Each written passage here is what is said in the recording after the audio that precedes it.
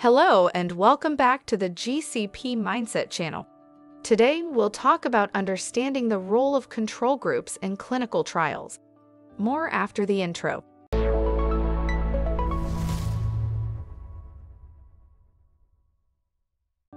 Clinical trials are essential in the development and evaluation of medical treatments, as they provide valuable information on the safety, efficacy, and effectiveness of new interventions. A key component of clinical trials is the use of control groups, which play a critical role in ensuring the validity and reliability of the study results. In this video, we will explain the concept of control groups and their importance in clinical trials. We will also explore the different types of control groups, how they are designed and implemented in clinical trials, ethical considerations, and potential challenges and limitations. What are control groups? A control group is a group of participants in a clinical trial who do not receive the experimental treatment or intervention being studied.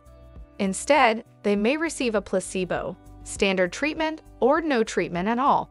The purpose of a control group is to provide a baseline against which the effects of the experimental treatment can be compared. There are three main types of control groups. Placebo control group. Participants receive an inactive substance, e.g., a sugar pill, that looks identical to the experimental treatment. This helps to account for any potential placebo effects, where participants may report improvements in their condition simply due to the belief that they are receiving an effective treatment. Standard treatment control group. Participants receive the current standard of care or best available treatment for their condition. This allows researchers to compare the experimental treatment's effectiveness against existing treatments. No treatment control group. Participants do not receive any intervention at all. This type of control group is less common and is typically used when no current standard treatment exists, or when researchers want to observe the natural progression of a condition. Control groups are crucial for establishing causality, that is, determining whether an observed effect can be attributed to the experimental treatment rather than other factors. By comparing outcomes between the experimental and control groups, researchers can better evaluate the true impact of the intervention being studied. Let's talk about designing a clinical trial with control groups. When designing a clinical trial that includes control groups, several key factors must be considered. First, randomization and allocation of participants.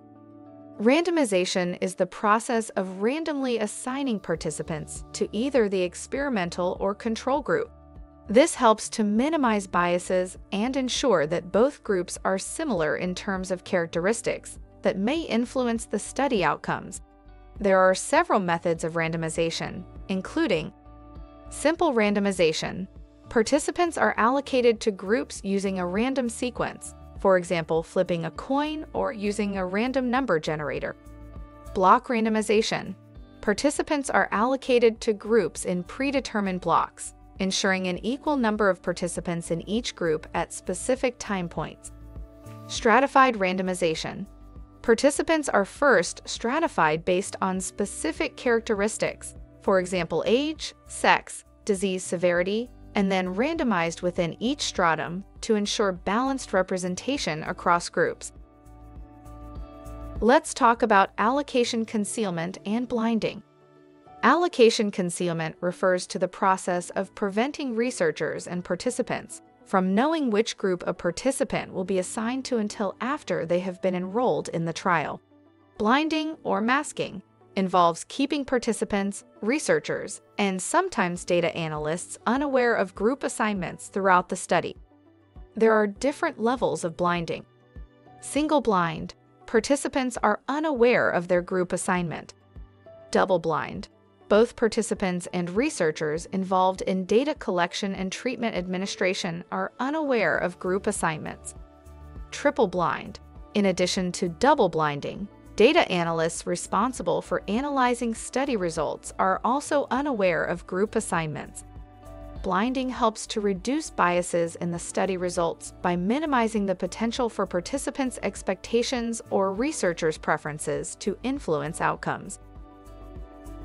What are the ethical considerations in using control groups?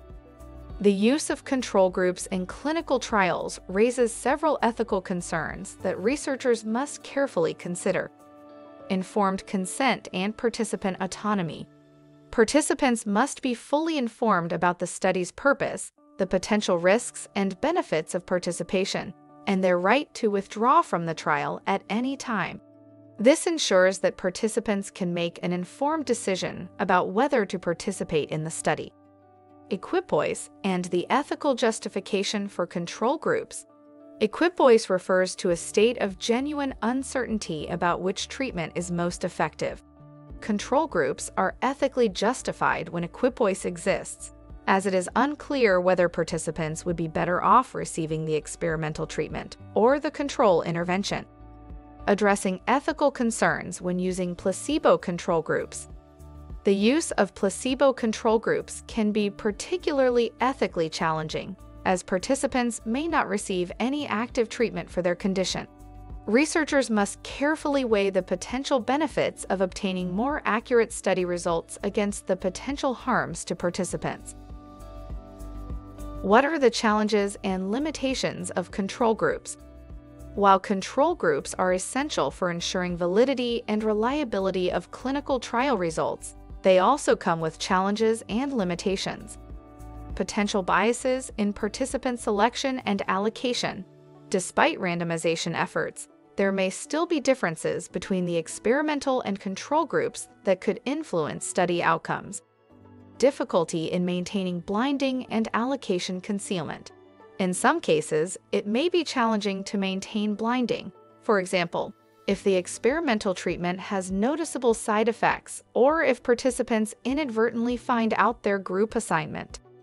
External validity and generalizability of findings.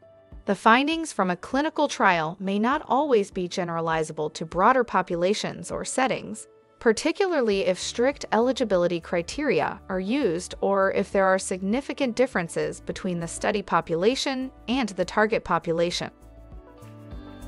In conclusion, we can say, control groups play a critical role in ensuring the validity and reliability of clinical trial results by providing a comparison against which the effects of experimental treatments can be evaluated. When designing and implementing control groups in clinical trials, researchers must carefully consider ethical issues, address potential limitations and challenges, and strive to maintain the highest standards of scientific rigor. As a beginner in the field of clinical research, understanding the role and importance of control groups will be essential to your work in designing, conducting, and evaluating clinical trials. By keeping these principles in mind, you can help contribute to the advancement of medical knowledge and the development of new, effective treatments for patients in need. Thank you for watching our video, and we hope that you found it informative. Don't forget to like and subscribe to our channel for more content on clinical research. We look forward to see you next time.